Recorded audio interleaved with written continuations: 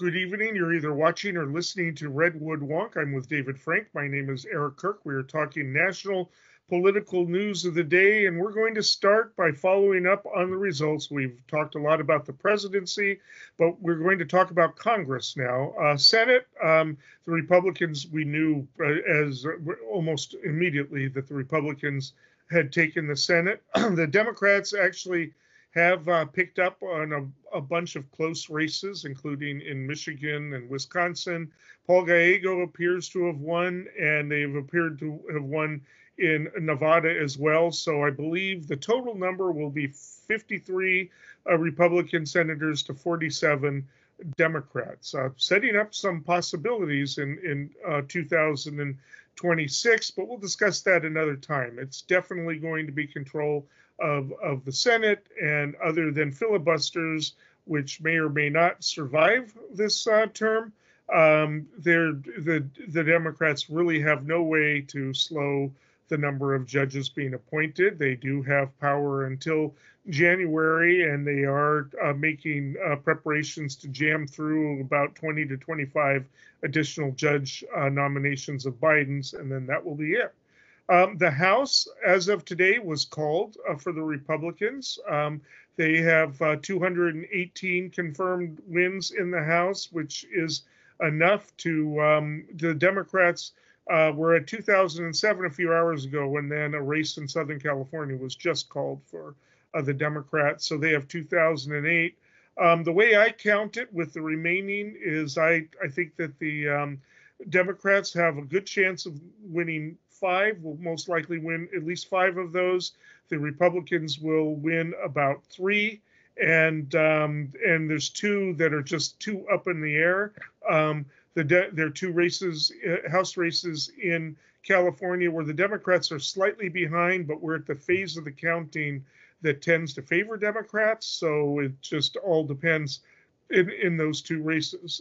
So at the end of the day, it looks like it's going to be 221 to 213 with 2 undecided. Could be as much as 215 for the Democrats or 223 for the Republicans.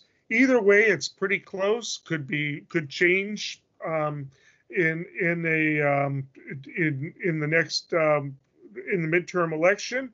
And if Democrats come up with 2015, it wouldn't take a whole lot of special election wins for the Democrats to take the House even before then. Always a possibility. As we'll discuss in the second segment, Trump is basically calling a number of House members into the White House to be in the cabinet, although they seem to be pretty safe Republican seats. We'll discuss that when we get to that. But it looks like full control, just like in 2017, full control of all of the branches of government in the hands of Republicans. We'll see what they can do. They don't have many excuses at this point. It does look like Trump is trying to bypass the Senate hearings for some appointments. He wants to try to do recess appointments and the like. But we can talk about that. There are a number of angles we can approach this, but I think the House, not switching to the Republicans, remaining in Republican hands is, I think, the big news of the day. Well, thank you for that setup, as always, Eric. And I think that pretty much everything that you said I have heard before, read, agree with. I'll just point out that, back just to take a half step back, that on election night, the Republicans were looking to pick up 27 seats that were competitive, like leaning a little Democrat, leaning a little Republican, or just outright competitive. The Democrats needed 43. As of now, the Republicans, according to the New York Times, they have 26 of those. But, like you said, another one of those races has been, at least I think the AP has called it. So that means that they did reach that threshold of control to 18, as you mentioned. They're ahead in another 4 of those seats. So it does look like they're going to end up with about 222. And that gives them a little bit of leeway. So rather than kind of talk a little bit about is that certain? There's going to be some recounts. It looks pretty solid. So, like you mentioned, there are going to be, as of now, three members of Congress, three members of the House, rather, have been tentatively, put forward by President-elect Trump to have seats. So Matt Gaetz and Michael Walz of Florida, and also Elise Stefanik of New York. So that's three of those people that will then, almost immediately, those seats will almost immediately be vacant. So, if they do get that three cushion, then it'll be a little bit easier to imagine a scenario where the leadership approves and allows to move forward with those people. Matt Gaetz has already stepped down for example, from his seat. We're going to talk a little bit more about those appointments down the road. Yeah, real quickly. Yeah, we will talk about that. But has he stepped down for right now, immediately, or in January? Because Trump isn't president yet. Right. So the article that I read said he gave notice that he intends to step down. So it's not formally, it's not effective immediately. Right. But that's to become attorney general, which we'll get to. But that's the most controversial, I think, so far of all these tentative appointments. Which is saying something, but we'll get to that. Yes, definitely. And so I think it's interesting now to speak to, not to pivot immediately away from that horse race aspect of it, but now we're talking about leadership. So if, assuming that Mike Johnson does hold on to his speakership, that's I think there's like a formality that's supposed to occur tomorrow, but a lot of the sort of jockeying has already happened today. Incredible news day. The dust still has to settle, but there was a little bit of a schism that was going on within the Republican leadership in the House.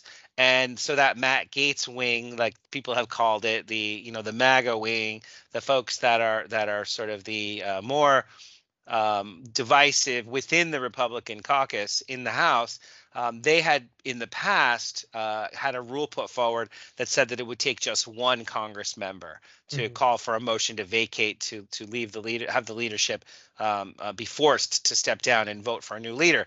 That has been a contentious issue within their caucus all the way up to and including today.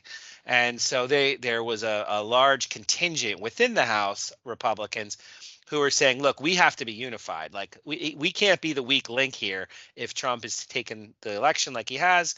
The Senate is now Republican, and the House presumably is going to stay Republican. The Supreme Court is Republican. The House, the majority of the Republicans in the House just did not want to be perceived as somehow not unified, out of harmony. So I would call that, there was a conflict brewing. And so there a lot of rules. The point here is that a lot of rules were being stacked up as potentially going to be unleashed to take away the power of people by saying, if you vote against, for example, the party is trying to move a bill forward, if you obstruct moving a bill through the House, then you will be removed from your committees. And there's a whole bunch of these rules. Many of them are private, but they were poised to be released in the coming, say, 24, 48 hours. The discharge petition, it's called, to move things out of the committees and into the main body. Also, other rules just about governing on the floor. They wanted to make it harder to even to in any way disagree with the leadership and how they manage the House.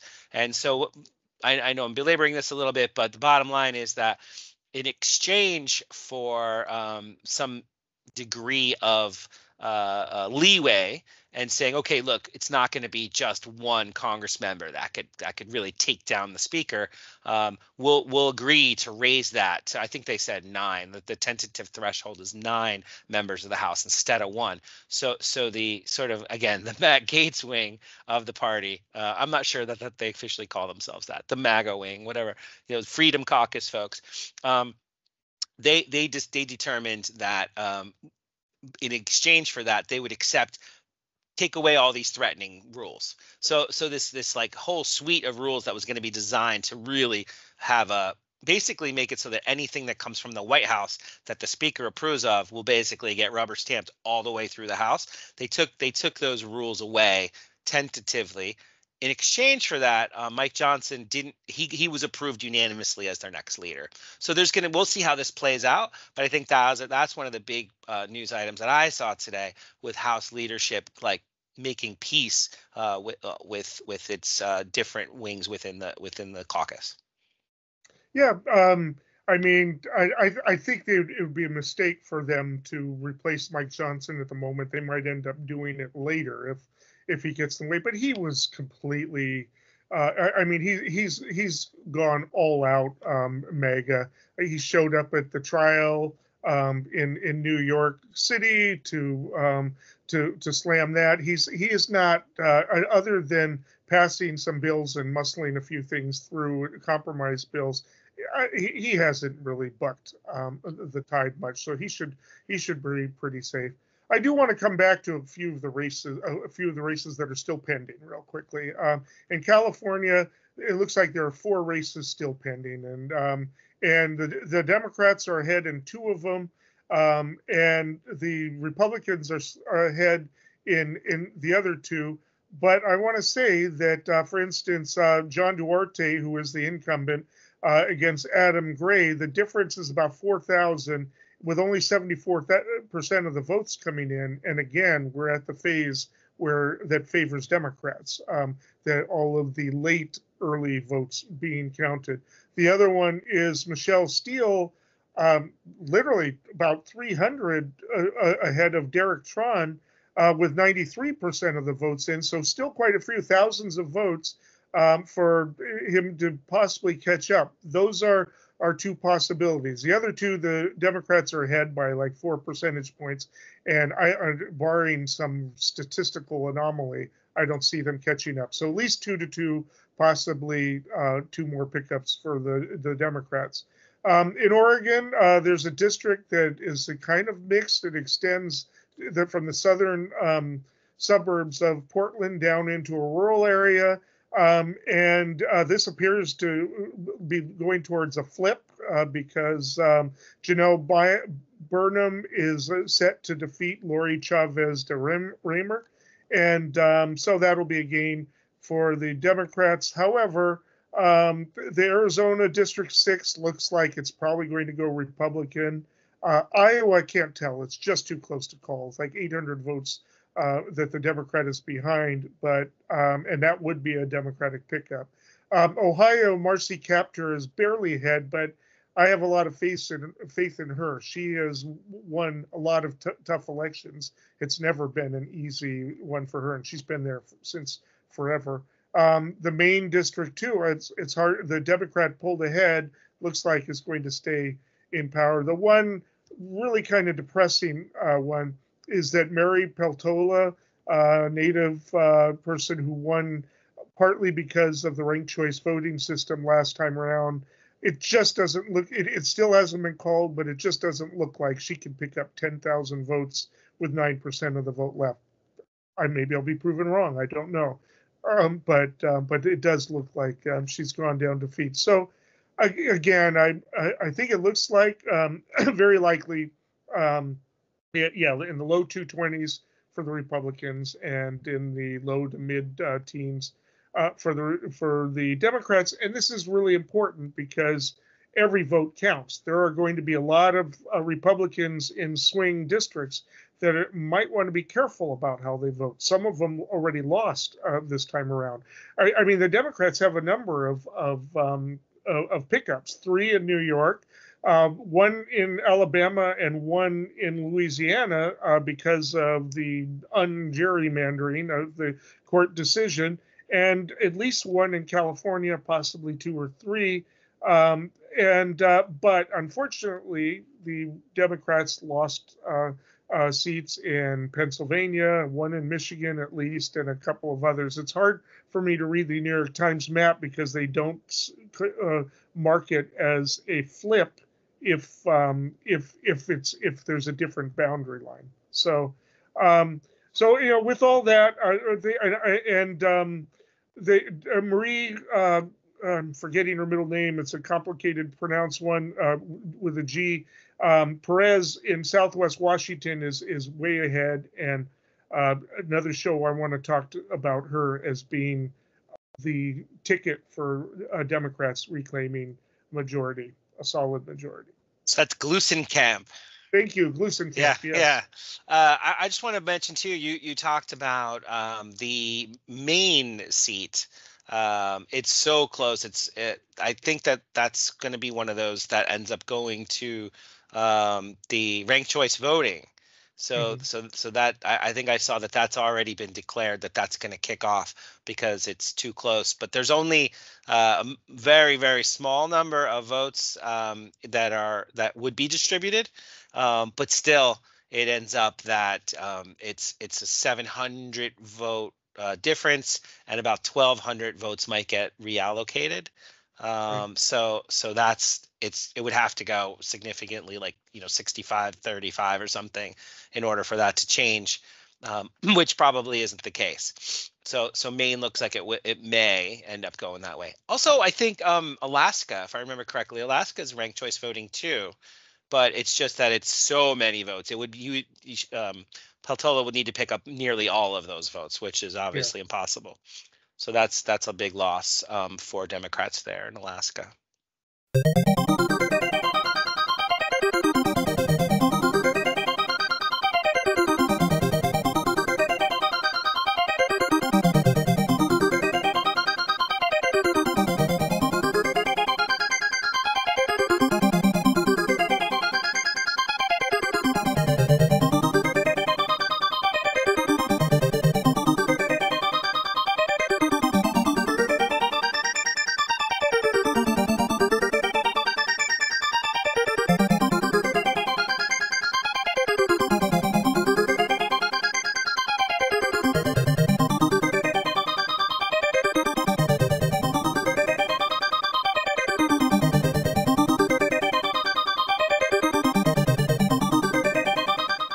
Well, speaking of that, Trump has already at light speed announcing his appointments, and some of the choices are mind-boggling. Of course, we've already talked about the first one, Matt Gaetz, as Secretary of State. There had been rumors yesterday that Marco Rubio was going to be chosen. I think there's a number of reasons that probably didn't come true, among them because they don't want to open up too many opportunities for Democrats in 2026. I mean, Florida's been really good for Republicans, but it just takes a bad 2 years to turn a lot around. So maybe they don't want to do that. And then we have mostly people who are in Congress or have been in Washington. But we have, as Commerce Secretary, Linda McMahon, who was the female half of the couple that owned Worldwide Wrestling. I think it's called something else now, Hulk Hogan and everybody for years, and some other corporate people that I would say are defined by the swamp, but they're probably going to call them outsiders.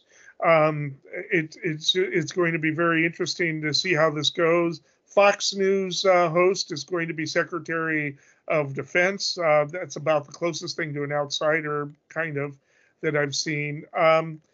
There's some other. And there's a possible role for RFK Jr. Nothing's been confirmed, but they said that he was Trump before the election said that there was some hint that he was going to be appointed in some sort of health capacity with the FDA and the rest, but they're not really being specific. He's kind of making up titles. He's even made up a new department, the Department of Efficiency, that's going to be co-run by Elon Musk and Vivek Ramaswamy.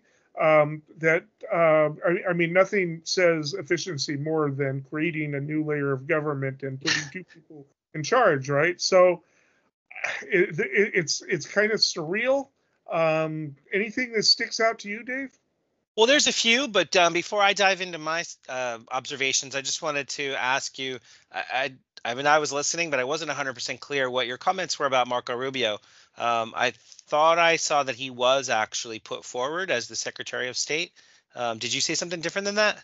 Yes, no, Matt Gaetz, according to whatever news site I'm on, is CBS News is going to be Secretary of State, according to that. So, but the New York Times had been reporting that it was going to be Marco Rubio. So, We'll so figure it out. We'll look at the news and we'll see which is actually got traction. My understanding is Matt Gaetz was put forward as the Attorney General, actually. okay, all Yeah, right. so that's the last that I saw. And right before he was put forward, he said that he tweeted something like, the weaponization of the Justice Department is, has gone far beyond what the law will allow. And we're either going to get the government back on our side. This is a quote from Gates. We will either get the government back on our side or we will defund and get rid of it. Abolish the FBI, the CDC, the ATF, the DOJ, every last one of them if they don't come to heel. So that was actually, he Wow. said that. Yeah. So it's interesting times.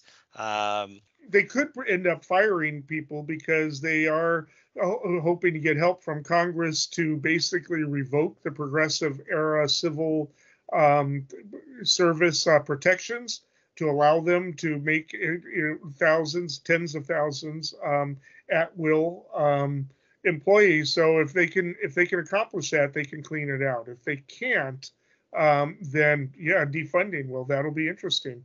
That'll also be very chaotic, but I certainly didn't see ICE on that list. Right. Separate. That'll go under Kristi Noem, who was put forward as the Secretary of Homeland Security, massive part of the government. She's governor of South Dakota, and while she's got very little experience with this subject, this area of policy, it appears that, and I think more generally speaking, people that have stuck with Trump and have been loyalists for Trump are being rewarded in these Yeah. early rounds of being proposed as the nominee. The Senate is supposed to approve most of these nominations, so the ink isn't dry on any of this stuff because really it comes down to the institution of the Senate. Um, Really typically is very reflective when it comes to appointments. They actually do block people from time to time, even when it's within their own party and their own president expresses a priority. Sorry, which is why he wants to bypass that by doing them all as recess appointments.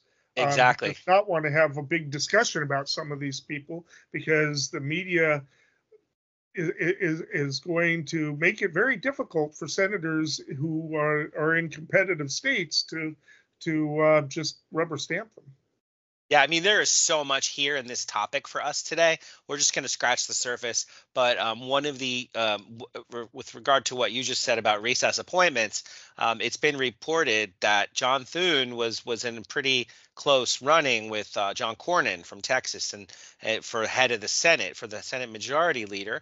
And John Thune decided he was going to tie himself to Trump as closely as possible. And, you fill in your adjective here, but the idea is that he would follow Trump's lead. And the rumor out there, I guess Politico reported, amongst other places, that that Thune has agreed to recess appointments. Now that would be shocking if he actually did that, because Mm-hmm. it almost signs away the one of the key powers, checks and balances that's inherent in the Senate. But anyway, that might be a way that some of these more controversial and quite frankly shocking nominations are starting to play out. So Matt Gaetz, who really didn't even practice law as a lawyer, so being the head of the Justice Department, that's going to rub a lot of people the wrong way. The threats to the institutions compounded, his own criminality compounded. I want to pivot real quickly before I get into the one thing that I think is the most controversial. I'm going to pivot to real quickly Elon Musk. You mentioned that the office of government. What is it called? The Efficiency. Department of Department of Government Government Efficiency. Efficiency. Yeah, the Doge. So similar to the Doge coin, the cryptocurrency that Elon Musk surrounded himself with. Now he's going to be in charge of this new entity, the Doge, the Department of Governmental Efficiency. What they're reporting is that it's not actually going to be part of the government. It's going to be a non-governmental commission. kind of like the Social Security Commission that was put together to review Social Security, try to make it solvent. There's a lot to unpack there, but basically they've promised to try to cut $2 trillion out of the annual budget. You could get rid of the entire government, every employee, the entire military, and you still won't get $2 trillion. So we are in a situation where, truthfully, people do need to pay attention to it, and I'm glad there's such a thing being proposed, but this all just seems so cartoonish or surreal. It's kind of hard to wrap your head around. I just want to confirm CBS had a typo. Marco Rubio is being nominated for Secretary of State. That's cool. Thanks for looking it up so quickly. Just because I was like, wait, I think I heard you right, but I'm not 100% sure that I did. Yeah. So go ahead. And the other one we need to discuss, well, there's, of course, Kristi Noem is going to be the Department of the Interior? Department of Homeland Security. Yes. Yes. I mean, hey, she proved it with her dog, right? So it's. I also think that she earned some type of spot in that rally where she had to keep a straight face and play through it as if everything was normal when Trump started swaying for 45 minutes. Yeah. So she put her time in right then and there. Yeah, that's kind of what I was saying, kind of high level. The big picture is that it's, Trump surrounding himself with loyalists. But I do. So the one you had said, did anything stand out to me? And the Secretary of Defense, Pete Hegseth, that they're putting forward. He was the head of. He's known for being a veterans issues advocate. So he was, for example, CEO of Concerned Veterans for America, which is a Koch-funded organization. He was in charge of, the Department of Veterans Affairs. He was originally intended to be put in charge of the Department of Veterans Affairs during the first Trump administration, but that was blocked. He's also mostly known for being a Fox News contributor. So why is he so controversial? Well, one is he wants to end the war in Ukraine, but that's not so out of the ordinary for some of Trump's supporters, people that surround him. He's got a Princeton and Harvard, education experience. He got his master's in Harvard at the Kennedy School, although he said he sent it back because he disagrees with how Harvard runs things. But he is a combat veteran. He's got experience in foreign wars, and he's got a strong anti-establishment streak. So far, so good. That all seems pretty much on brand for Trump. But I think that the one thing that stood out to me is I saw him speak in Israel, and he talked about going to various places in Israel and the West Bank and saying you have to come here and you have to walk the walk. And this is Israel. So the West Bank is actually considered part of the Palestinian Authority right now. And so that's a highly controversial position for the Secretary of Defense. But moreover, he gave a big speech where he said that, Israel is a collection of miracles. The Balfour Declaration in 1917, where England kind of established Israel as an existing state. When Israel was founded, 48, he said that was a miracle. The success in the war of 67, he said that's a miracle. And he said there's going to be more miracles. And that includes the reestablishment of the temple on the Temple Mount, fulfillment of the biblical prophecy, which, when you add up saying that the West Bank is part of Israeli sovereignty and that the Temple Mount, to even hint at like Revelation and end times, this is our secretary. This could be our Secretary of Defense, and is definitely worth watching. Knowing, for folks that don't know, that the Temple Mount is on the same land was on the same land as the Al-Aqsa Mosque, and that the special, sort of role that the name Al-Aqsa plays in Palestinian resistance to Israel, it's just. That when you combine that with the fact that Mike Huckabee was nominated as the ambassador to Israel, it really plays to that sort of Christian fundamentalism, biblical prophecy. I don't want to call it a risk or a threat, but let's just be aware that this is the lane that Trump is intentionally turning the ship towards, the ship of state of the United States. These are if personnel is going to be any indication, then these are the types of people Trump's intentionally surrounding himself with. I do think that there'll be pushback in Israel. I don't think even Netanyahu would want to push the temple rebuilding. I don't know that it's been in his agenda, but that's just going to, I mean, that would just lead to violence all over the place if they were to tear down that mosque.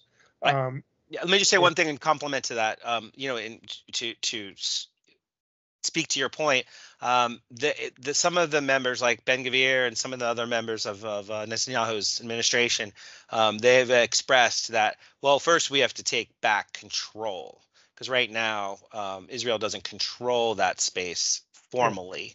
So it's incrementalism towards speaking to a constituency of pretty far to the right conservatism within Israel. Right. Yeah, the Huckabee choice is just mind-boggling. Interesting that his daughter is not back in the cabinet, but maybe she wants to stay governor of Arkansas. We'll see. The other one is Tulsi Gabbard as director of national intelligence. What are your thoughts on that? Yeah, that's a big one. So for folks who don't know, she was in the National Guard. She's a veteran. She was in Iraq as a soldier. She came back and ran for Congress from Hawaii. She was a Democrat, but she switched parties. This would put her in charge of a $70 billion a year budget for the CIA's the intelligence community spying network. She's opposed to U.S. intervention in Ukraine and the Middle East, but although specifically Syria, I think she's a little quieter when it comes to supporting Israel as an ally, although I don't think there's anybody in Washington who's against that for the most part. She also thought people say that she's sort of an apologist for Putin and Russia more generally, saying that the West could have avoided the conflict in Ukraine if we were more aligned with the not promoting the idea that Ukraine could eventually become part of NATO. And she actually was involved in some misinformation spreading when it came to a U.S.-funded bioweapons lab within Ukraine. So she'll be in charge of a community that is going to strongly resist her presence there. Highly contentious appointment, particularly under the circumstances these days. I think there could be some mass resignations there. Which will be very interesting and potentially dangerous for national security. Absolutely. What's going to happen real quickly. Zeldin as EPA administrator. Any thoughts on that? I mean, Yeah, this is one of the ones where he's on the record of saying that he would love to kind of deregulate the environmental legal system that we have in our country, take away some of the power of the administration or the agency to even regulate. This is obviously going to be massively controversial to a lot of people, but I think within the Trump orbit, within the business community, the idea that somebody is going to be in charge of intentionally weakening the EPA, that's going to be probably in the corporate community pretty well received, although it's, again, highly controversial.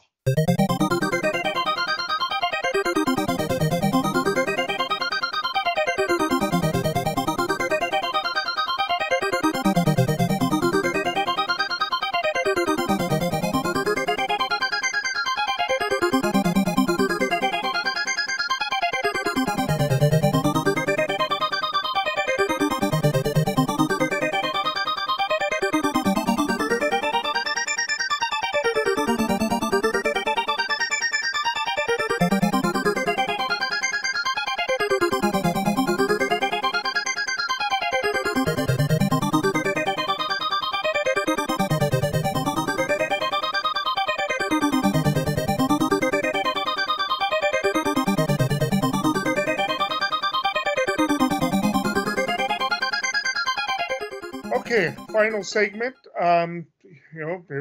Whenever this happens, which is often, Democrats lose elections in a big way.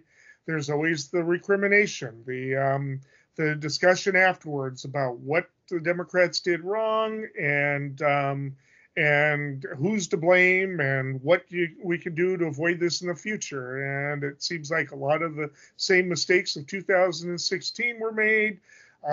Quite frankly, a lot of the same mistakes that were made in 1984 and 1988, and just they doesn't seem to learn. There are the accusations coming from what we would call what the left would call the corporate Democrats, the moderates and centrists, that wokeism and the emphasis on pronouns and words and the culture wars that we can't win are what are making it difficult for Democrats to win, because even members of the marginalized groups don't even approve of those terms, such as Latinx, for instance, overwhelmingly rejected by Latinos. I want to point out that it did come from a group of Latinos, but still, it's not something that white America is pushing on them. But it's just not an issue there. And also the other accusations that the Democrats were too passive in trying to shut down or at least verbally respond to the demonstrations on the campuses, that they were perceived as being part of the Democratic Party and completely alienated most of America. And so that's coming from the center.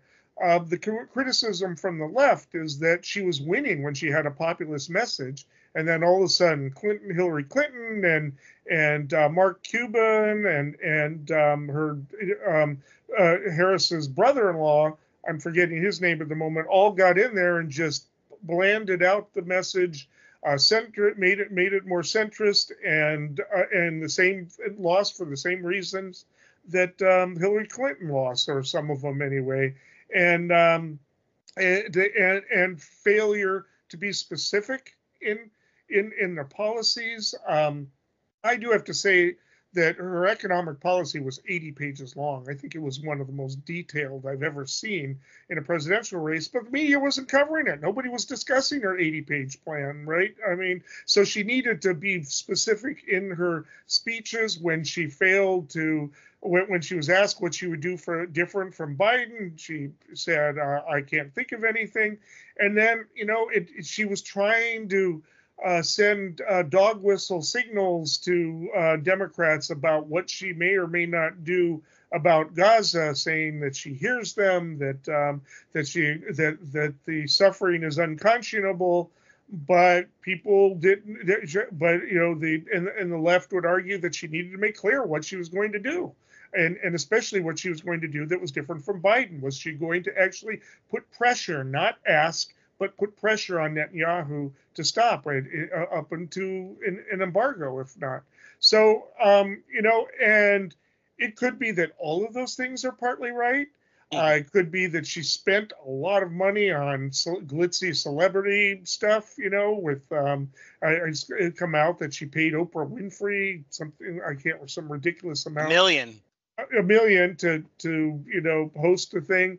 And she had $1 billion she raised, and she's out of money now. She's actually in hock, and that's being used against her. And so she spent all the money and just wasn't getting out. Now, I'm going to pass it off to you in just a sec, but I want to point out one last thing. Before we criticize her campaign too much, realize that she outperformed. In the 7 states, the battleground states, she did better in those states. That underperformed less in those states than she did in all the other states, including blue states, by the way. So I think we have to talk about the power of the right-wing media versus all the rest of the media. It just is too big. The analysis is that when she had her own PR programs going on and constantly responding in those 7 states, she was able to counter some of it. But everywhere else, you just have the right-wing media that is just a juggernaut. A lot to talk about, but Dave, I'm going to let you might have other things to add. Yeah, I mean, we're just a week out. It's Wednesday, right? So we're just a week out. A lot of the analysis is still to be done. I think there was the first wave, the denial, the second wave, the acceptance, where we're going to hit to the third wave, whatever that actually ends up being. I'm not familiar with the psychology of it all, but the truth is that there's one there are, you can look at it from an economic perspective, you could look at it from a cultural perspective, you could look at it strategically, and there's a lot to be said for each. But the big picture, like I talked about before, is that Democrats, in particular Harris, lost ground in 90% of all the counties in America and across nearly all demographic groups. So that implies that not any single strategic mistake is the culprit. So, like I said, we'll hear more about abandoning working class values. Like Bernie Sanders said, the Democratic Party is not speaking to real concerns, kitchen table policy, economic issues. 75% of the people in exit polls said that they are either, somewhat or very under economic distress. That's not good. That's affecting their lives. Meanwhile, you compare that to the donor class, right? The donor class, people are saying from an economic perspective that, billionaires and other people that are activists with deep pockets, corporate interests, et cetera, really are preventing the Democratic Party from promoting policies that improve people's lives. A lot to be said for that. But I do want to point out something that I think is very underreported.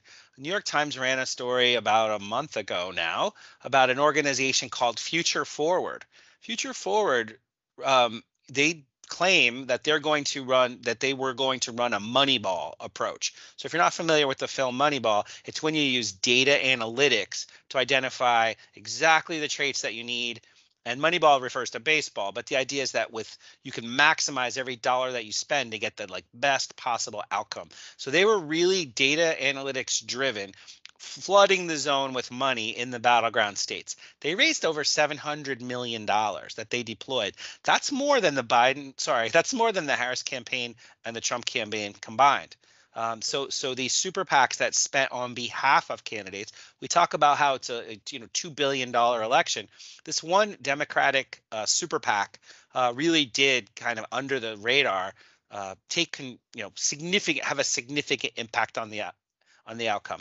And what you had spoken to, which is in these battleground states, that those large swings, like I've described, every county having a little red arrow shifting to the right, those arrows were smaller in these battleground states and in these targeted races where they did deploy their money. So strategically speaking, they were forcing the campaign to stay on message.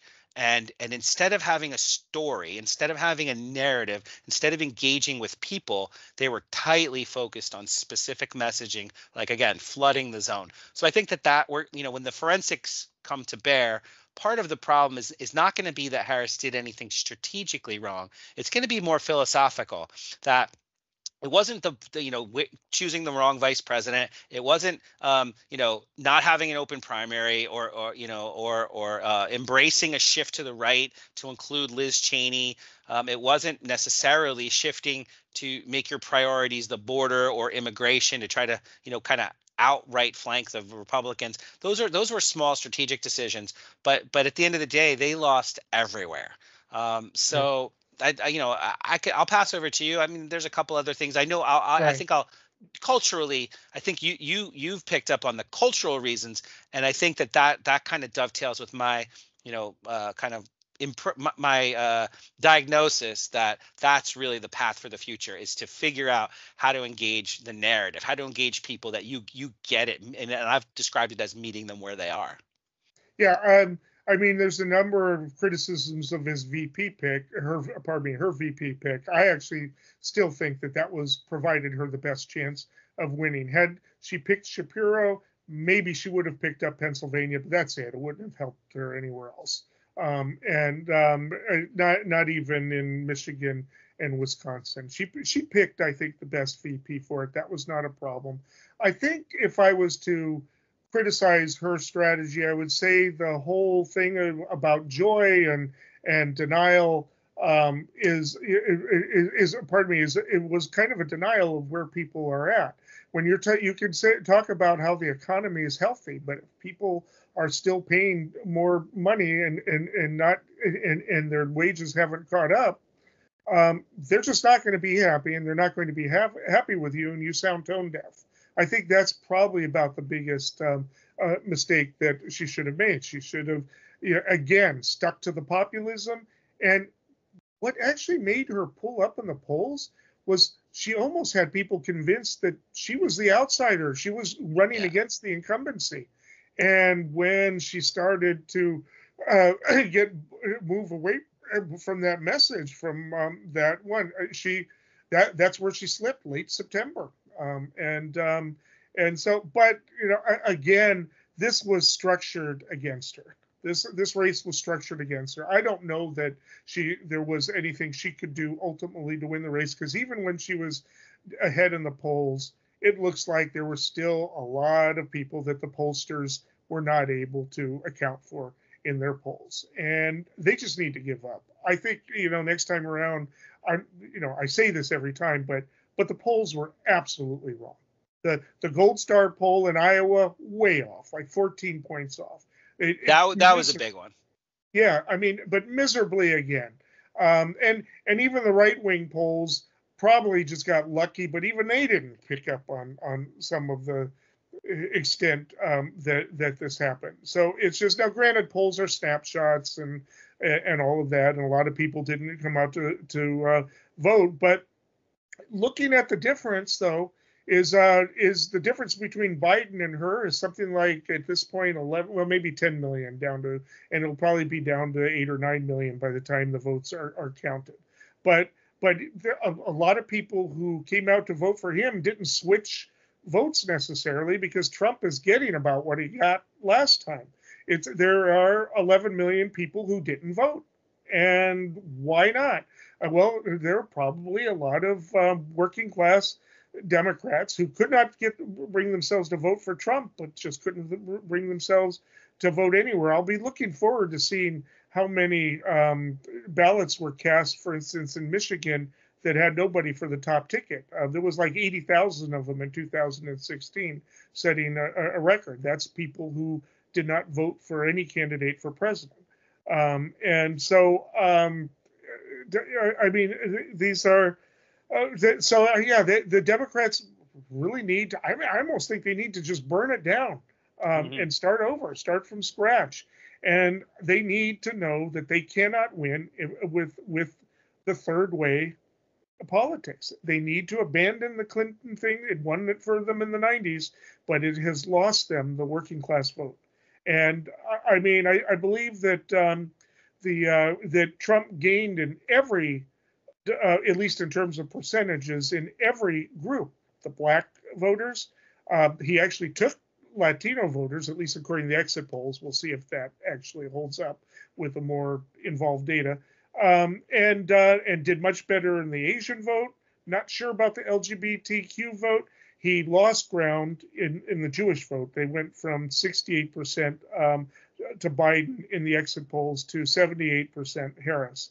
We can talk a lot about that. Of course, there's several things that account for it. One is that, well, it's because she supports genocide in Gaza, from some of the more anti-Semitic elements of the left to they recognize creeping authoritarianism when they see it. They have a historical, a collective consciousness of that. The other group was with women. She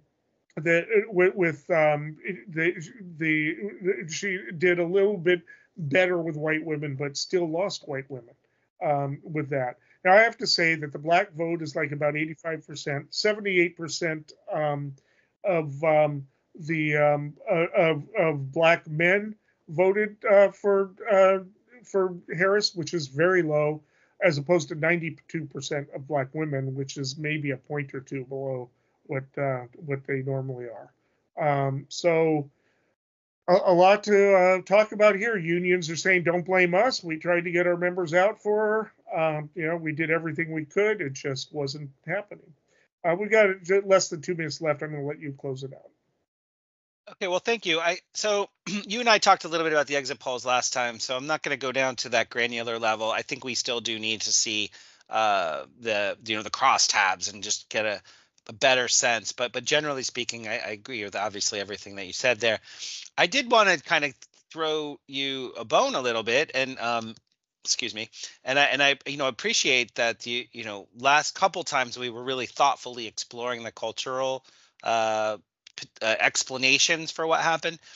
And there's been a lot of talk. What do I mean by that? There's been a lot of talk about the Democratic Party maybe being a little bit too, or a lot too focused on not just identity politics, but on like trying to shift the Overton window on norms. And so what does that mean? Like the space where people are like, you can speak politely in public, and that there's a criticism that the Democratic Party is trying to take basically what amounts to, whether it's cultural elites, academic elites, coastal elites, and kind of project that on the rest of the country. And there's this kind of underlying pushback of not being want to be preached to, or like not have the thought police involved.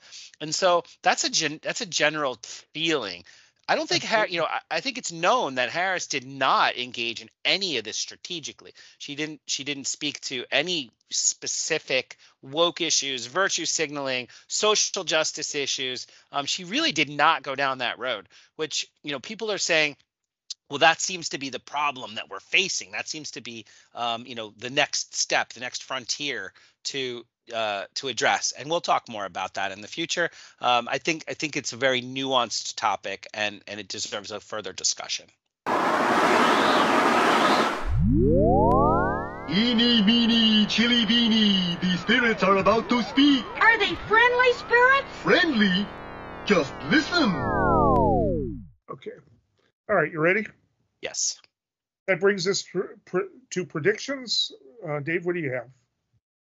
So I want to kind of pick up where I left off last week. And last week I thought that we were going to see Donald Trump put forward some big names, some standard names, some relatively popular names when it comes to staffing his cabinet.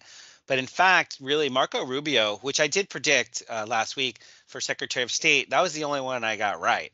In fact, he's not going with the names, the big names. He's got a clear signaling agenda. And I think that that's on brand. What we've learned, what we've talked about, is that Democrats lost everywhere. And so my prediction is that when the dust settles, they're going to realize that a return to their core values, Democratic core values, that's going to be the big thing. FDR's second Bill of Rights included every American has a right to a job, an adequate wage and decent living, a decent home, medical care, economic protection during sickness, accident, old age, or unemployment, and a good education. Now, it's beyond any government to really transition from where we are here to there very quickly. But if you instill your values, if you base your narrative, you base your story on working people, everyday people, leave no one behind, I think that's the light at the end of the tunnel for Democrats. And moreover, I think that Trump's administration, some of the things we're about to see, some of the actions, some of the policies we're about to see will make the contrast even more stark. So even though it's always darkest here before dawn, I do think that there will be a light, a direction, and a path for Democrats to dig their way out, revealed very, very soon. Well, I'm going to make a prediction about one of Trump's promises. He's promised to deport 15 million people. First of all, that's probably impossibly logistically, but I don't think he's going to even try. He's got economists pressuring him, saying, if you deport even a large number of those people, the price of food will go up. And one of the things we have learned is that inflation is the third rail of politics at this point. And so, yeah, I don't think he's going to deport anywhere near as many people. He's going to showcase. Unfortunately, I think those poor Haitians in Ohio are going to get their visas revoked, and they're going to be deported. A lot of deportations in Aurora and the rest. And he'll do like he did, punish blue states and the rest of the time. But I don't think I think he's going to claim that more people are being rounded up and deported, but they don't even have the courts to do it. And if they're going to get spending under control for Elon Musk, they can't even come up with the money to be able to pay for that. So My prediction is that that promise gets fulfilled about as much as Mexico paying for the wall that's still falling apart due to graft. So we'll see if any of this comes true. Until next time, stay informed and stay engaged.